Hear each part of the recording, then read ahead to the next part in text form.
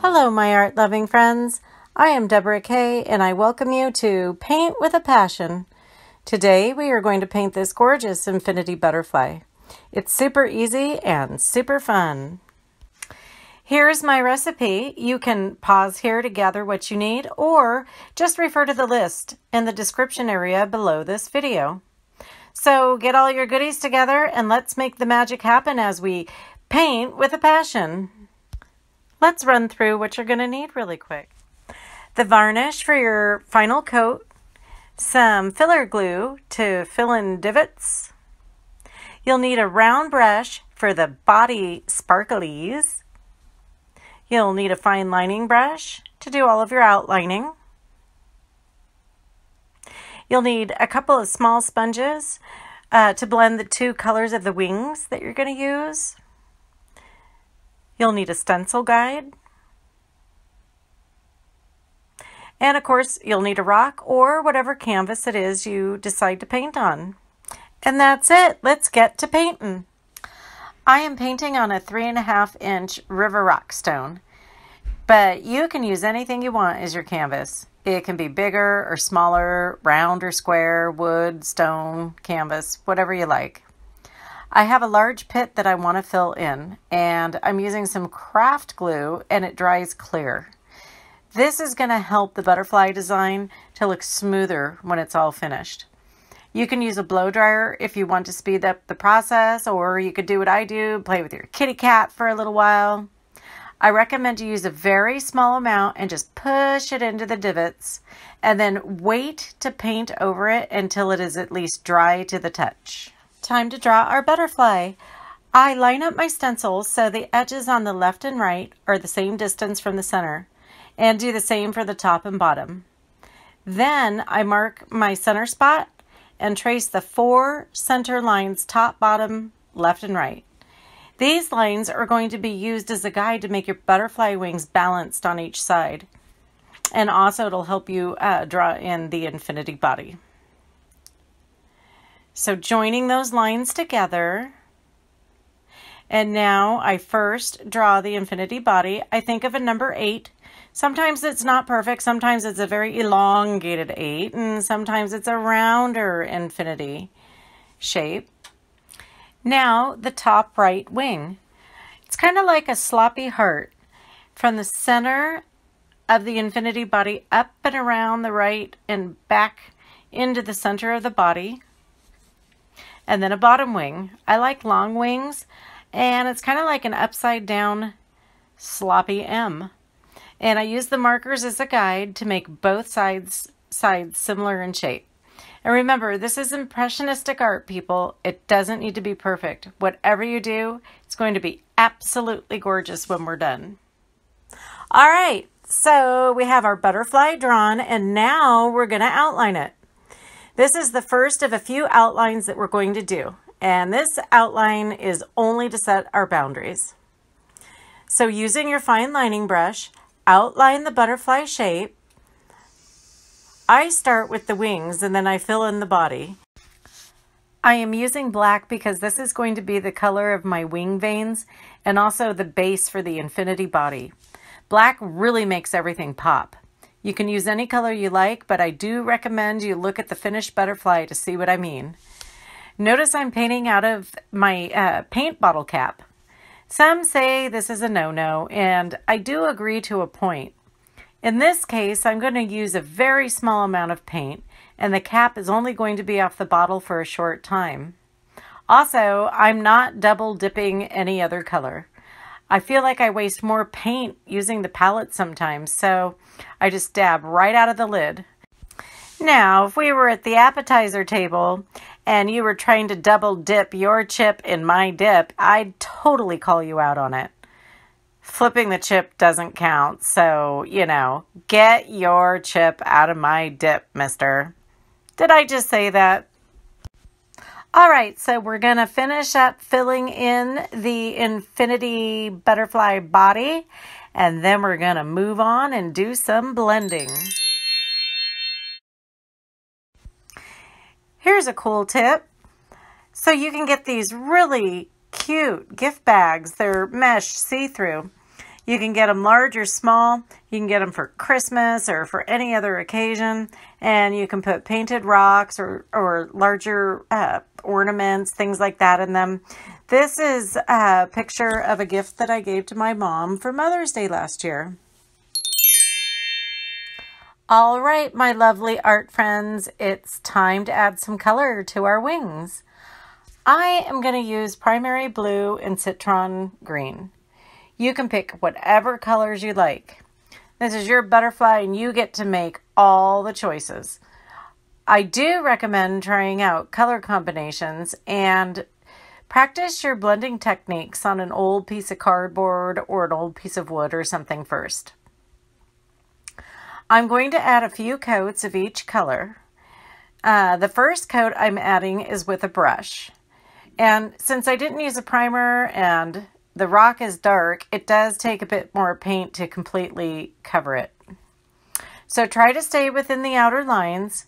And if you accidentally paint outside of the lines, you can easily wash it off with a wet cotton swab or wet a small part of your paint towel. Just don't use the paint out of your dirty paint water cup. Paint each color vertically about halfway through the wing, on the top wing and the bottom wing. And don't worry if you cover up the line between the wings. This outline is only a guide at this point. And like I said, we're going to do a couple sets of outlining.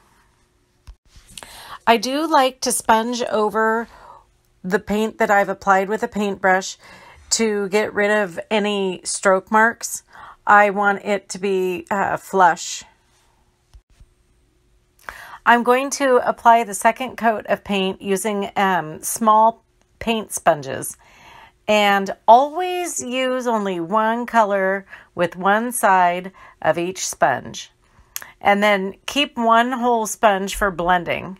So if you use the sponge for one color and double dip it into the second color, you will just end up with a mixed color and no color definition. And we already know how I feel about double dipping. So yeah, no double dipping, mister. Also, try not to use too much paint when you're using the sponge. Dip your sponge into the paint and then blot it off once or twice.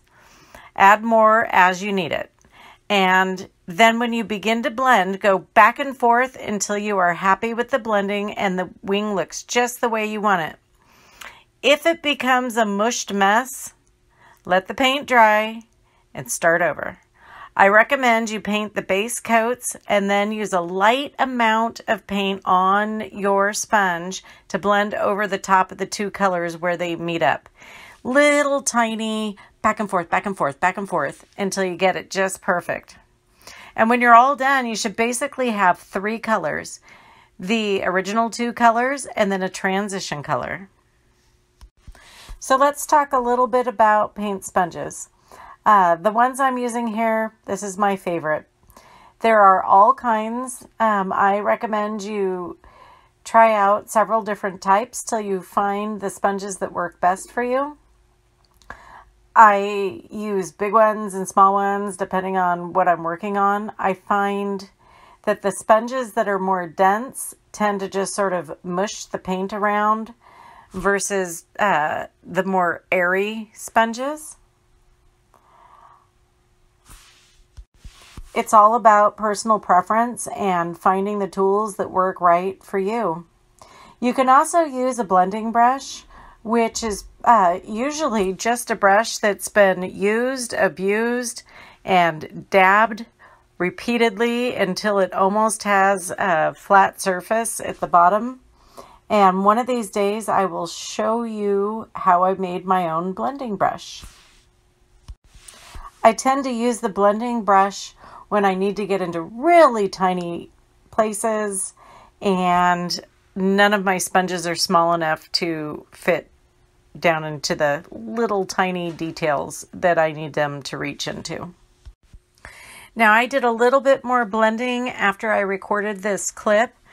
I let my paint dry a little bit and then went back in and I extended the darker blue out just a little bit further. and gave a little bit more transition. Now that you've got your wings blended perfectly, just the way you want them, it's time to draw on our design. I always recommend using a white chalk pencil because it's the easiest to erase. I'm going to draw a series of shapes starting on the right side and then kind of go back and forth between the right side and the left side. You might find it easier to draw one shape on the right side and then draw it like immediately on the other side. Or you might want to complete one whole side and then do the other side. Whatever works for you is what is best. Just keep in mind that the areas inside the shapes that you draw, those are going to stay, and everything else is going to be filled in with your base color. For me, that's going to be black. Make sure that some of your shapes cover the color transition area because that is going to make it look super cool. It's time to add the definition to our butterfly. Using my fine lining brush, I am going to outline each of the shapes that I have penciled in. The fine lining brush I'm using is custom made, and I have two that I use. This one is curved, and the other one that I do use is straight. You can watch my video to learn how to create your own fine line brushes, and I'll put the link below the video. I find that the curved brush works much better for outlining curves and circles, and the straight one, well, you know, it works great on straight lines, especially things like block lettering. If you make a mistake while you're doing this, make sure you have cotton swabs at the ready so you can erase your mistake right away. And don't dip it into dirty paintbrush water. You'll want to have some fresh water on hand. Once you've outlined all of the shapes, outline the wings. And then I'm going to use the same brush to fill in all the space between the wing outline and the shapes that I've outlined. And the reason I'm using the same brush to fill in those spaces is because some of the areas are pretty tight. Remember, this is impressionistic art, people, so nothing is perfect, and I promise you, this will be so beautiful when you have finished. That's the beauty of art. One of a kind, and everything is your choice. You can fill in with whatever design you like, use any colors you like, and just make it an extension of your own beautifulness. Is that a word? Beautifulness? Well, I like it and I'm sticking with it. Remember to make sure that your paint is always fluid, and if it's dried out at all, you'll want to pour some fresh paint into your palette. I recommend occasionally cleaning off your brush too. Just make sure you dry it off really well before you begin again. Otherwise, some of the water can get stuck up in the bristles next to the handle, and it makes your paint really runny. Take your time, don't rush, and as you fill in the black, you can see how it really starts coming together. Wow, look how cool this looks. So yeah, this is me pretending to outline the butterfly wings and the body in gold. I thought I was recording and realized I didn't press the record button. No! What can I say? I'm learning to make videos just like you're learning to paint. It's a journey that we're on together. I am doing some touch-up though, so that counts, right? I'm using this super cool paint to fill in the body. It is very sparkly, but not like most glitter paints. The video and the photos just do not do it justice. It's like magic in a bottle, and I have to say it is my most favorite paint. It goes on milky and thick, and I always use it over a black base. It really fills in the color solid, and it's almost jewel-like. It can also be used with a fan brush over your paintings to give just a hint of magic sparkle without being overbearing. Also, I'm going to add the antennas and let them dry, and then I'm going to highlight them with ever so slight the amount of gold on the very tip of the brush with very little pressure. Let's get rid of any remaining chalk lines. I always recommend the white block erasers that won't leave any rubber skid marks behind. Did I just say skid marks? I did. Now we add that gold highlight to the antennas. And you want to make sure that there's a little bit of black showing behind the gold stripes that you put on. Also, when you are erasing, I wanted to mention that you should brush the crumbs off in the opposite direction of any paint that might still be a little wet. Take a look at your outline and make any adjustments. I need to do some thickening of the gold lines and spaces, and then I also need to thin out some of those gold lines, and I use some black paint to do that. Also, I'm evening out the outermost black outline of the butterfly, so it is an even thickness all the way around the body and the wings. I'm going to let this dry for about 12 hours, and hopefully it won't be raining tomorrow so I can apply the clear coat outside. This butterfly is absolutely beautiful. Once you outline it and bring out the details with the black fill-in, I mean, stunning. And once your body dries and the sparkles become jewel-like, it is just magical. Well, yay, it's not raining today. Before you begin, if you're using an exterior varnish coating, make sure you're in a well-ventilated area and you do not have any pets nearby. Also, make sure that you wear the proper protection to apply the varnish, and make sure you protect your patio against overspray. And just like that with the varnish, these butterflies are absolutely brilliant. Notice the butterfly on the right has a different design. So using black paint, you can create any kind of a pattern that you want for your butterfly using the same blending technique on the wings. Look at these beautiful butterflies. Wow, absolutely gorgeous. Thank you so much for joining me today to Paint with a Passion.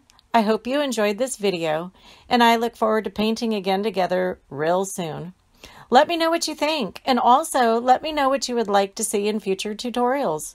Please remember to subscribe and hit that notification button so you know as soon as I have a new video out. I wish you peace, love, and happiness now and always. Have a great day, my lovely painting friends.